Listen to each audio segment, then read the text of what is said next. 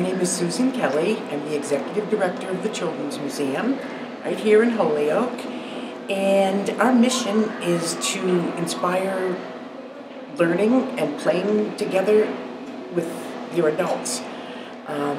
We have about 30 exhibits here.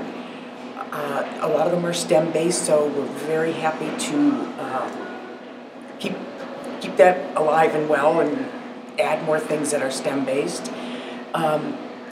We have about 50,000 visitors a year, and it's amazing. It just gets better and better every year.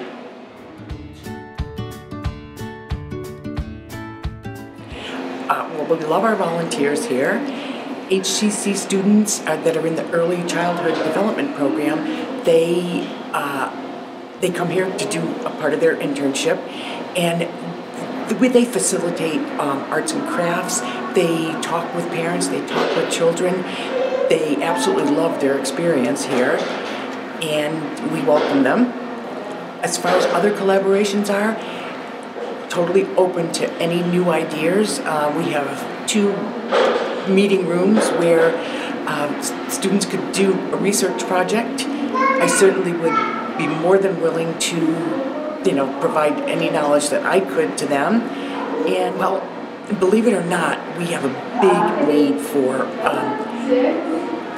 substantial art projects. It just, without having a full-time art director, it's important. I mean, we post a calendar every month, and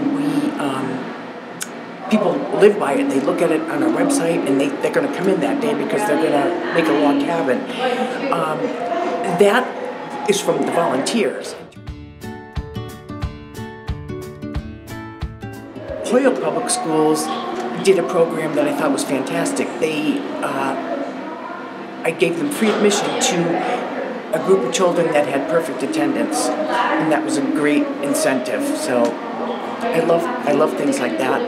We have a lot of schools that come in here and they literally do research where they sit at a table and they're looking for a certain age, and they prompt a child by a laptop to do certain tests. So I think what we need to do is be creative and come up with something that would benefit the students and the museum.